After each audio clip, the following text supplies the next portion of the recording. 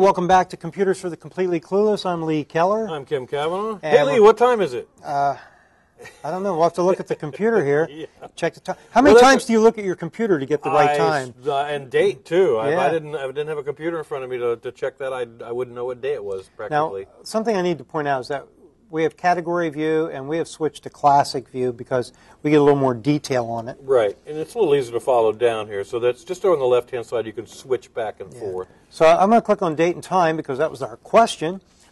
And there's the date.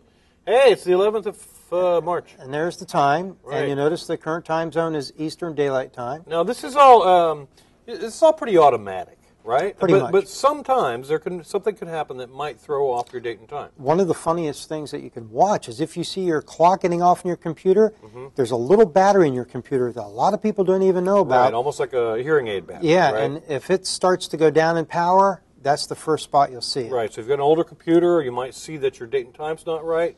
That's one of the things that you want to check. You have to actually open up the computer to do it, but it's right there on top. They're pretty easy to change. Let's check the time zone. Now, here's the checkbox you were talking about. That's the one we were talking about before. So it's the and automatically it's set there, pretty much checked that way. So the computer will check it, knows it has a database basically of when daylight savings time changes all the time. That was a major upgrade a few years ago. Remember that? That was, and you know what? Microsoft had to, as one of the patches, we talked about automatic updates. They had to change it because Congress in the United States changed when daylight savings time was going to happen. So as an automatic update, you had to get that your database refreshed because those dates have now changed. Now, one of the hardest parts here is even though you got this pretty map of the world, it's not interactive. Yeah. You have to know what time zone you're in, and there's a lot of time zones. So the map serves the purpose of giving you something to look at? It's very pretty. It's nice. That's about it. Two colors. So very easy, and of course you change, you move, or something like that. You're going to be in a different time zone, or your computer for some reason loses its time. That's where you would go to change that. Now this display thing, we're not even going to talk about very much because we already talked about it. Yeah, it's the same thing. It links over to where we were editing displays. So before. That's the same as appearance on the other settings. Now, okay, so now we're going to get down into the Fs. Yeah, this is when we get into something a little more advanced. These are folder options.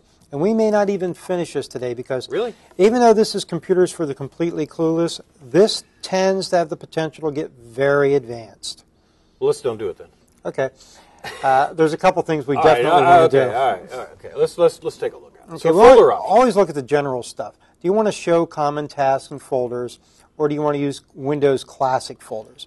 So you have these two different views that you can use. Now, by common tasks, you just showed us one when you showed how to switch the control panel, right?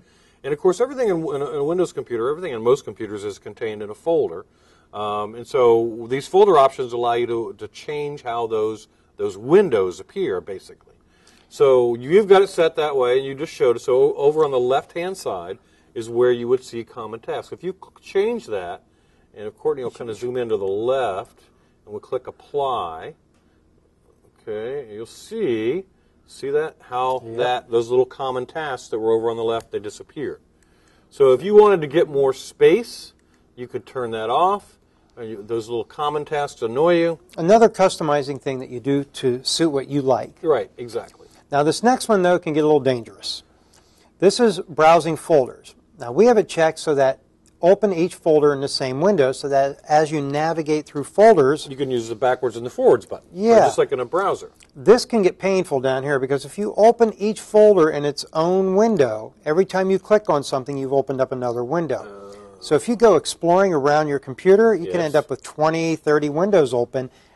It's not going to be pretty. Right, and every time you open a folder, it's going to show up just as a button down on the taskbar, down at the bottom, and then you got to go down and click Tiny little buttons, not good stuff. Yeah, so leave that one alone. Leave that alone. Yeah. All right. And then this one is, I don't know, it's interesting, but I'm not really crazy about it. You can have it single click to open an item. So when you see an item on your desktop, you click once and it opens. And that's kind of the way things work in a web browser. If I click on something in a web browser, I don't double click it. Now I click once. The problem with this is you can no longer select it by clicking on it once. So using the double click to open an item is a good idea. A single click to select it, double click to open it. And an example of that, maybe you're down in your documents folder and you've got a document that you want to copy and then paste into a different location. I'll show you a really quick example that's easy. You see this graphic here? Right. Well, I want to customize my desktop, so I'm going to put it over there. Actually, I have to change something here. Where's the arrange? I don't want to auto-arrange, and I don't want to... I'm showing them some of our big secrets here that we want to save for later. But see, now I can take this graphic, and maybe I want to put some of these programs over here. Right. But you notice how I clicked on it once and dragged it? Right. If I had been using single click to launch it, they would have opened. Right. So most of the time, I think most folks leave that as set to double click. Yeah, it's not that hard. So that's folder options. Okay, so that's the general category. Now what is the view category? Tabs across the top. Now the view category, I don't recommend people mess with this very much. There are some little things in here that I think people should check. First off, it says here, do not show hidden files and folders. That's why would I want to hide things from myself? Well, actually, the operating system wants to hide things from you. Why does the operating system want to keep me in the dark? So that you don't go where you don't belong and mess something up. And that's exactly right, and that's how mine is set. I'm perfectly okay with that. If I know I need to go down and look at some of the operating system stuff, I know where to go to turn that on. Yes, and sometimes you have to. That's why we're showing it to right, people. But you know, if you're not comfortable in getting down into the actual the inner workings of Windows. If you're not comfortable with that, get that 9th grader down the street to come up and help you. Right, one of your grandkids. Now this next one I think you should uncheck. This says hide extensions for known file types. Okay. Extensions are the 3 or 4 letters. Right. The new stuff has got 4 letters. At the end of a file name that tell you what it goes with. Okay. And you might look at graphic files, but you want to know what kind of graphic it is. I got you. You'll never know. JPG or a GIF or a TIF, PNG. Those are all extensions. Right. So I'm going to uncheck that okay. and apply it. We're not going to see anything happen here. But when we look at our files now, we'll see what type of file it is just by looking at that. That's handy. I like that. That one's very important. Now the rest of these, I really caution people to play with it. It's very dangerous. Sometimes you can mess things up. Simplest little things. If you do any changes in experimentation, make a note. Oh, so you know how to go back there. Oh, wait, no, I see a button that says Restore Default. That's a good button. Okay, Just so remember if where you you've got. kind of gone in there and played around and you don't like what you see, you can always go back into the folder options and restore the defaults, and everything will be happy again. Yeah, there's a lot of options in here, but this button, put that check mark back in. Right. Now, one other thing, the part up at the top about folder views, you can customize a single individual folder. So you've got one folder that you want to appear and behave one way, but you want everything else to operate a different way. Yeah. You can do that. Why you would, I don't know exactly, but you can.